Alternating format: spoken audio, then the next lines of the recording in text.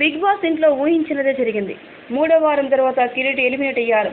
గణేష్ వెళ్లిపోతారని ముందుగా భావించిన సెలబ్రిటీలను వదిలేసి సామాన్యుల కేటగిరీలో వచ్చిన వారిని ముందుగా పంపిస్తున్నారనే బిగ్ బాస్ మీద వచ్చిన విమర్శలు తప్పించుకునేందుక అనేట్లు సెలబ్రిటీ కిరీటిని ఎలిమినేట్ చేశారు. ప్రేక్షకుల ఓట్ల ద్వారా ఎలిమినేషన్ నిర్ణయించినట్టు చెబుతున్న షో అవసరాలకు అనుగుణంగా కొన్ని ఫిక్సింగ్లు ఉంటాయని బహిరంగ రహస్యం.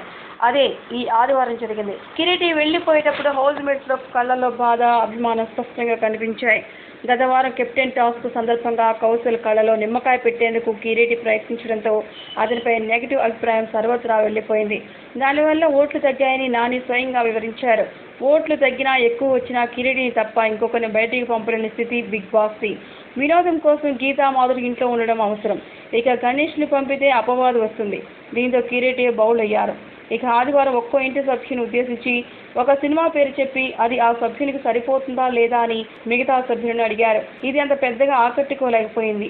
ఈ వారం ప్రధానంగా చెప్పుకోవాల్సింది ఏమంటే ఎవరిని నొప్పించకుండా సరదాగానే తన పనిని పూర్తి చేశారు నాని. అందుకు నానిని అభినందించాలి.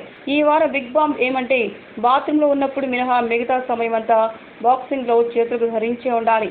ఈ బాంబ్ గీతా మాధురి పైన పడింది.